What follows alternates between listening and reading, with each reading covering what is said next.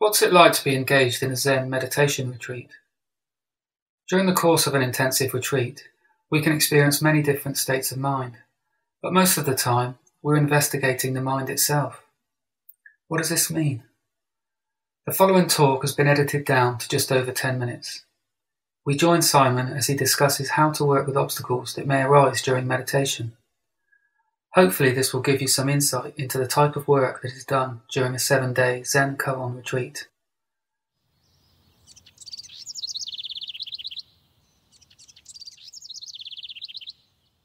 We're aware of limitations in our experience of life, limitations in our responding, limitations in our expression of our own being, but we sort of just take those as that's how it is.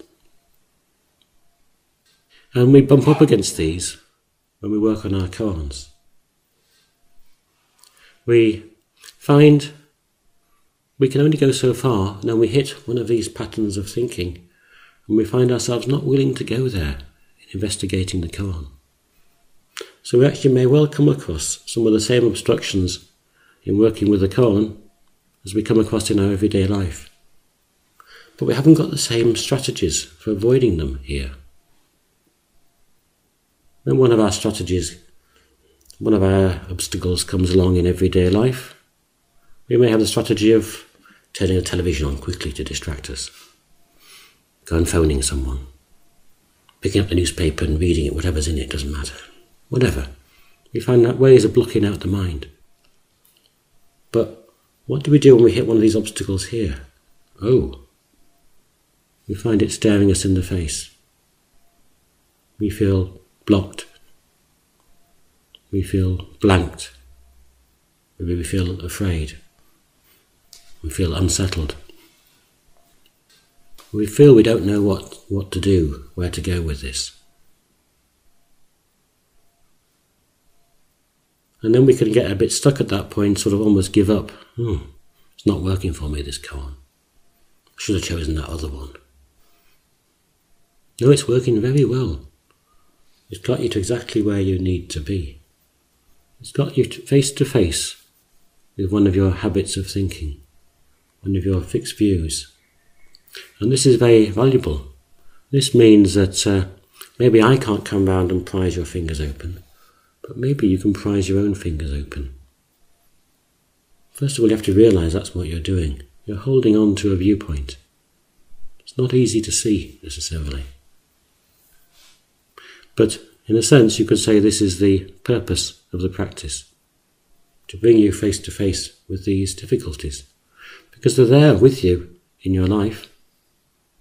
Come on retreat, you've actually got a possibility to work on them in a way which isn't always so possible in everyday life, because of course it's not only the distractions that you create for yourself, it's also the distractions of life itself. They help you out to avoid quite often. But actually, on retreat, you find yourself facing this, and you think, And you may begin to get a bit intrigued. This is quite curious that I feel a bit stuck at this point. Don't really quite know why I'm stuck. And it's a bit frustrating being stuck, but it's also maybe a bit curious. Maybe there's a possibility of opening something up here. So if you have the motivation and the courage, this is actually a very good place to be. So when you find yourself confronting something like this, when you find yourself feeling stuck, feeling frightened, feeling blank, feeling confused, what to do? Remember that word, investigate. Taste the moment. This sense of obstruction, does it have a flavour? Is it sort of a bit bitter?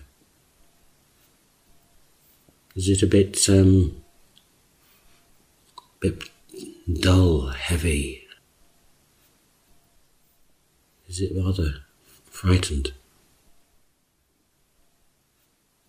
And experience that feeling.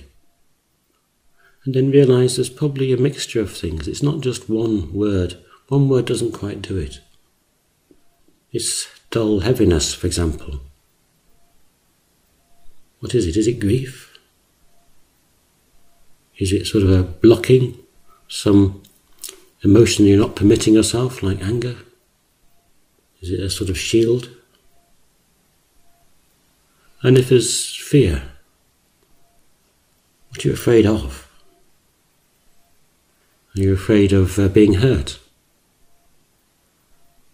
Are you afraid of being overlooked, ignored? Are you afraid of not being loved? So many possible fears. So if you find yourself afraid, next question is, what am I afraid of? Sometimes we're afraid of fear. We sort of get into a cycle. We don't like feeling afraid. So we get afraid of feeling afraid.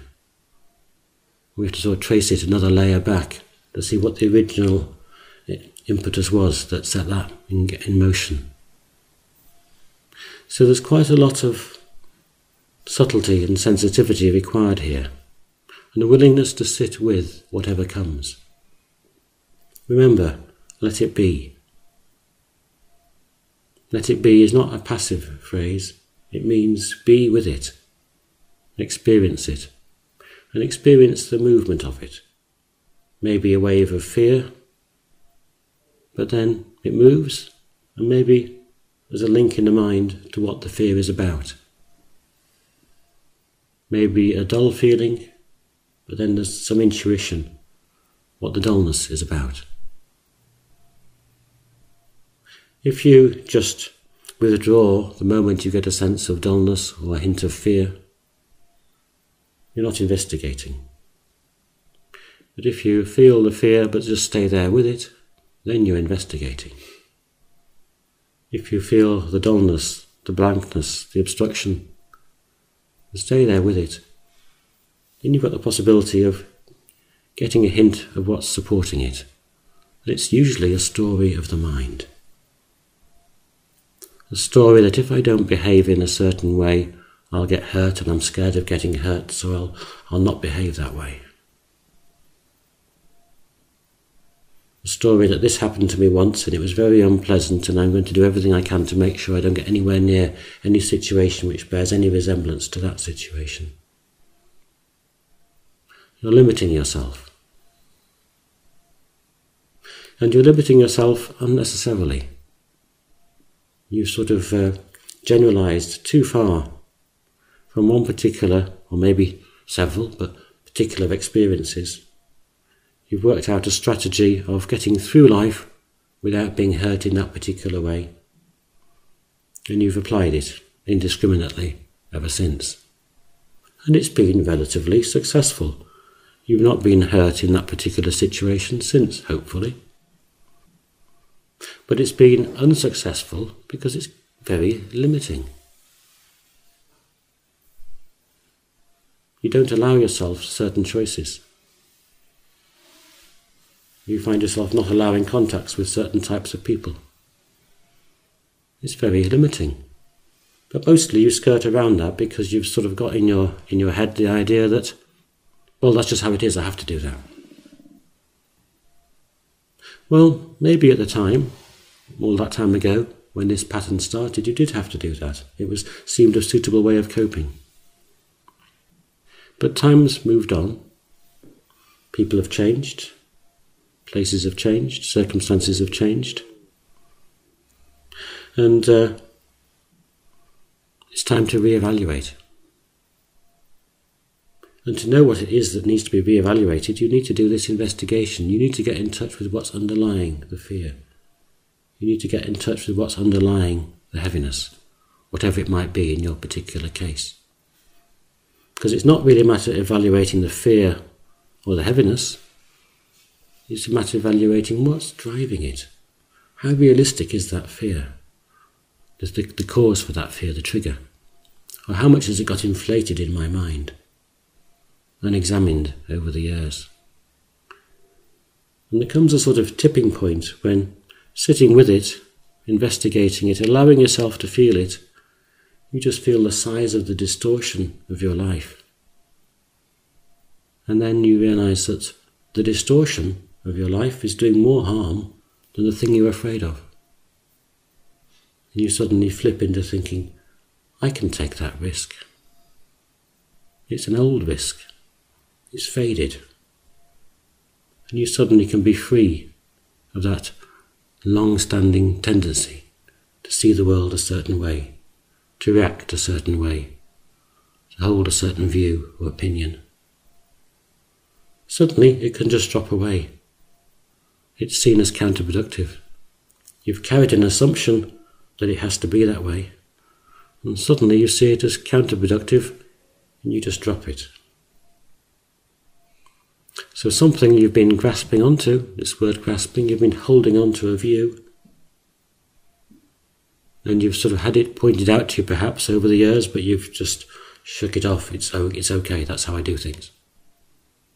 But now sitting with it, face to face, in your practice, without distraction, you see it more clearly. Maybe clearly you've never seen it before. And suddenly the fingers just release. It's gone. I don't want to hold this anymore. I've held it a long time, but I don't need to hold it anymore. I thought I needed to hold it forever to be safe. But I don't. It was a mistake. And there might be some tears without realizing lost opportunities. But they may turn to tears of happiness at future opportunity, no longer obstructed. This is the koan investigating you, isn't it? You thought you were investigating a koan. But the koan, your difficulties with the koan, highlight difficulties with yourself. And sitting in the protected space of a retreat, you find yourself investigating difficulties. Don't shy away from this work. You have a very precious opportunity in this sort of environment to press much further than is possible in the distracted, busy lives that we lead the rest of the time. Well, I hope you found that useful. For more information on Zen meditation retreats, please visit our website www.westernchanfellowship.org.